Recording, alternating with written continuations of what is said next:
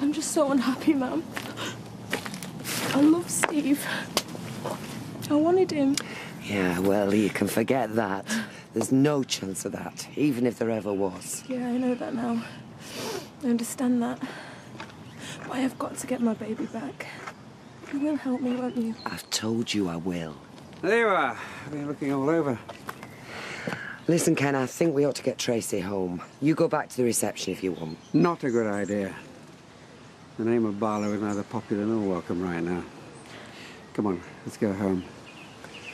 We've a lot to talk about.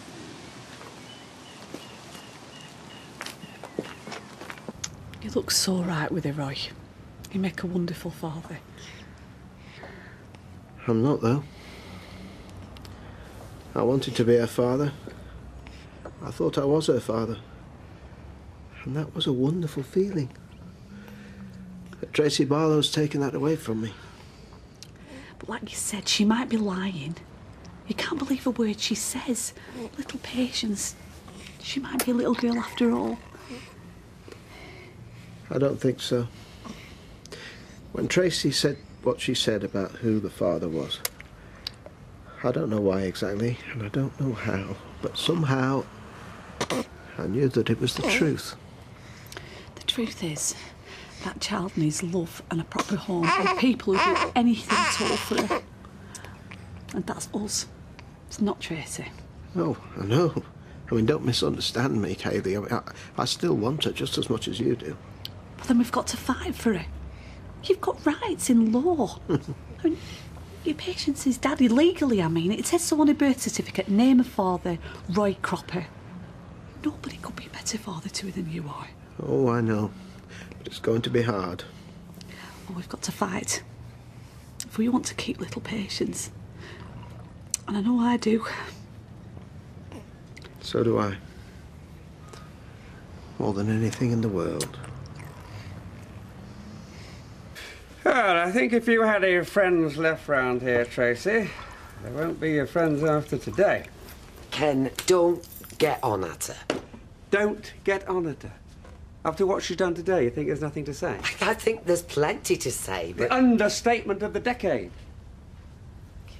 She's wrecked a wedding day, wrecked a marriage too, I shouldn't wonder. Broken Roy Cropper's heart, if I'm any judge. I saw his face when Tracy dropped a little bombshell. The man was totally destroyed. Well, I am sorry. No, I really am. I didn't go there to hurt anybody. I think you knew exactly. Because as far as I can see, hurting people is the one thing that you do really well. You're a black belt at hurting people. Ken, just ease up on her, will you? She's just had a baby. Her emotions are all over the place, and she needs our help.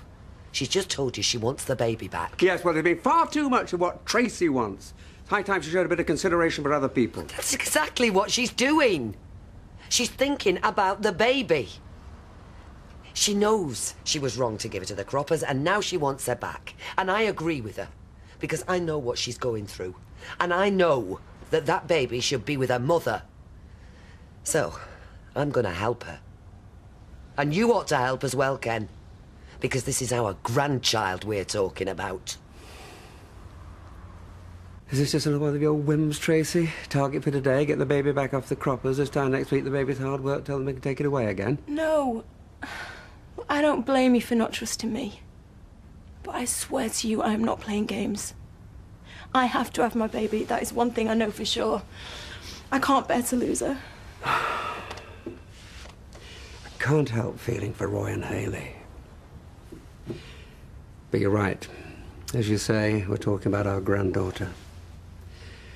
All right, Tracy, I'm convinced. I'm with you 100%. We'll get your baby back.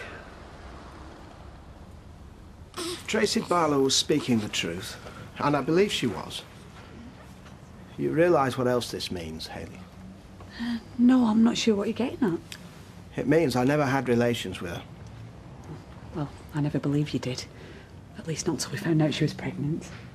Well, I believed her. When she swore that's what had happened, I believed her. And it all but killed our relationship. And I hated myself for betraying you and the trust you had of me. And I all but killed myself. All this misery, Hayley, because of that woman's lies. I think she's evil, Roy. I really do. She seems incapable of being happy and unable to bear the sight of happiness in others. I mean, perhaps she can't help being the way she is. Oh, she can help it. She doesn't have to do these terrible things.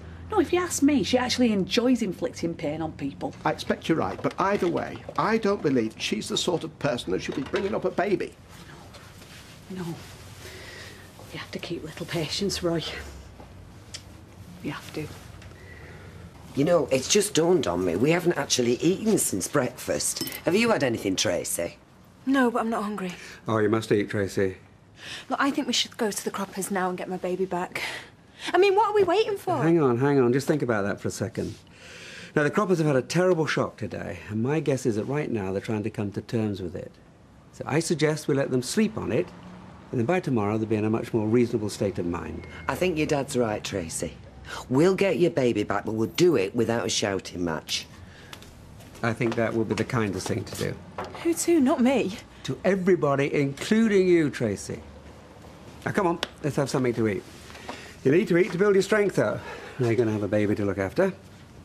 Ah, right, what do you fancy? I think there's some sausages in the fridge. Well, we seem to be all right for eggs. Supposing I cook us all some omelettes. Sounds good to me. Right, how does an omelette go? I want my baby! Give me my baby back! Roy, shut the curtains. She might go away.